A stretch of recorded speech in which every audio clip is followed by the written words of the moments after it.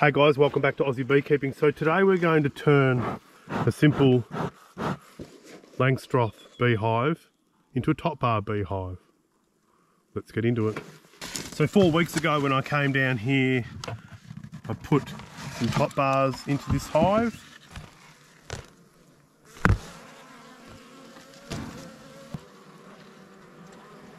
Not an enormous amount of room in this hive. So I might take this bar out, and I don't think this one's actually filled out yet. Oh yeah, look at that.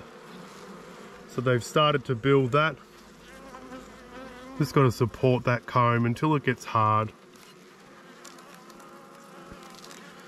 I think the easiest way to do this would be to take the box over, wouldn't it? Oh, there's 3 frames. Okay, cool. That's really cool. So we've got another frame over here.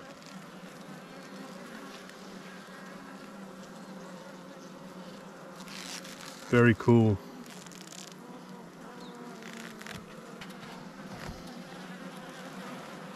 Oh, that feels like a good frame. Look at that. And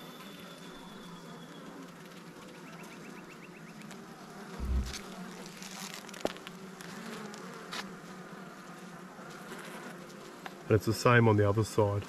Okay, so let's do that. So I'm going to plonk that other frame back in.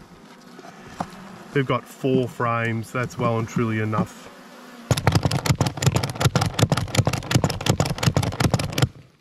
Alright guys, so here we are at the top bar hive.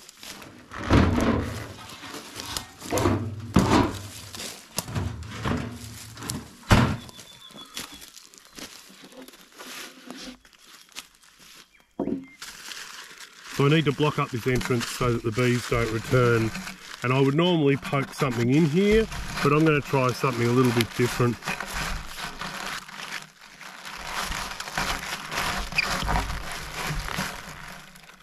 Just going to cover it. That way, if they do want to push out, they'll probably find their way. I've had a problem with a couple of my nucleuses where my uncle came down a week after I put them into the hive and they were still locked in. They were fine, but it was a week where they couldn't fly. So that's a good start, I think.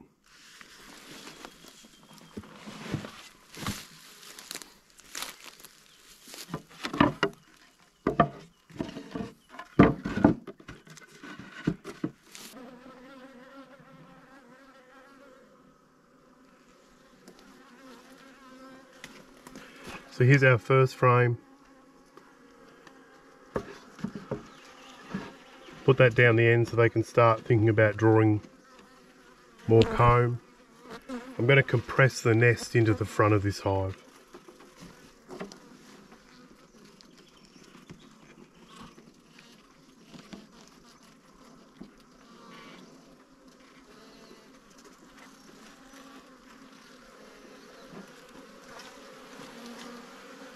Here's our second frame. This one's got brood, eggs, larvae.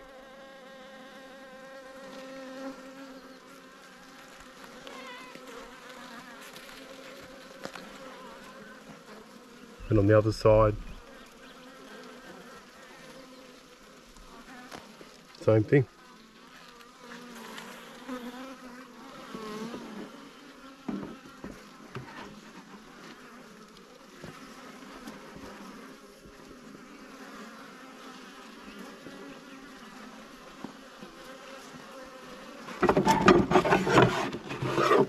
I just have to clean a little bit of comb from between these frames. Because when you top bar beekeep, it's very important that these 2 frames stick together.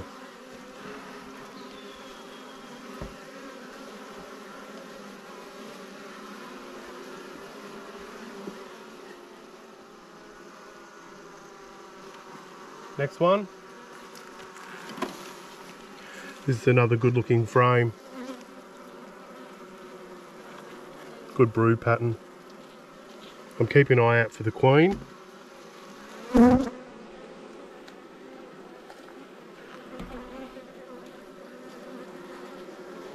Another good brood pattern there. This is a newly mated queen.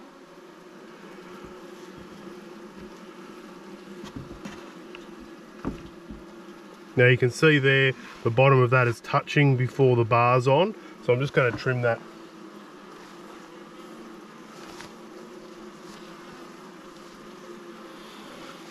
I bought me trusty Opinel cheese knife. If you ever get a chance to buy one of these, do it. They've got a corkscrew on the end. They have a locking mechanism which locks the blade in place, and they're really sharp.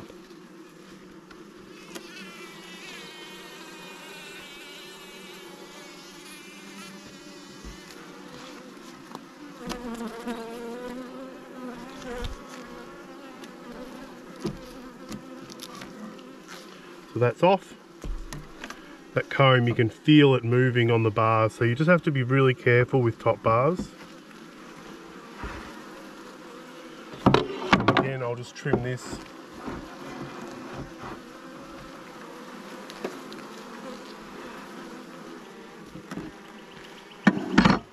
And one more. So this one here is just a little bit of pollen.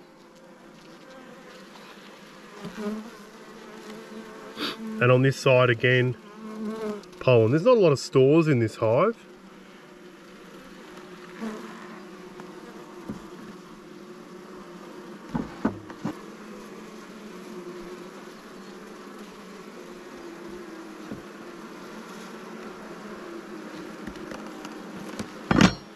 There's another one. So it's starting to look like a top bar, isn't it? I'm actually going to put this bar here in between these two, because if that stores, we want more brood.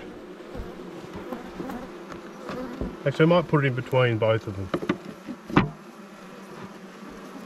This is a little bit ugly. I'll work with it.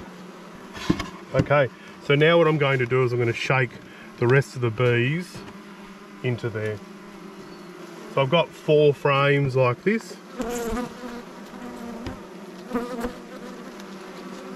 So I might take that other frame out. Move this along. Whoops.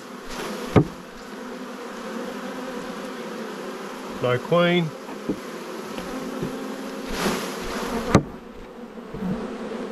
No queen. Good brood though.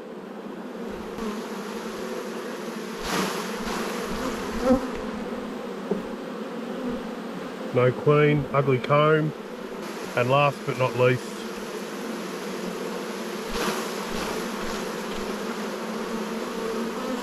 a little bit of nectar there.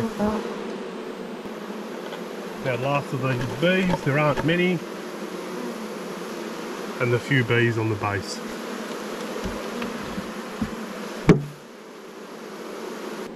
So you can see here the issue. So what we need to do is smoke some of these bees down.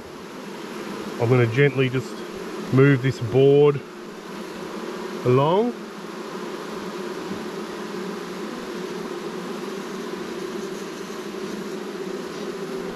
You're always going to squash a couple of bees. Not that I want to. So you can see those bees starting to march in there. I'm going to shake this board off close to there, and then I'm going to bring them back again.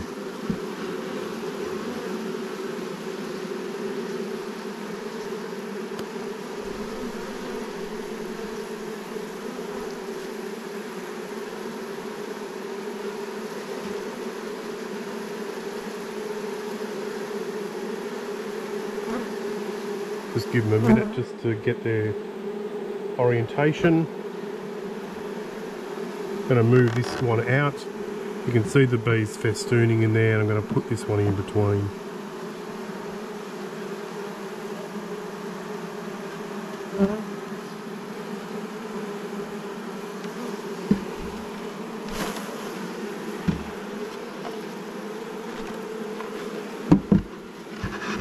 The reason I have to spend a little bit of time making sure these bees are in the box is because the entrance is closed. And look at that, just like that. I'm going to pop some insulation on the top of these guys and we'll put the lid on, clean up my mess, and we'll leave them for now. So there we have it, a little bit of insulation.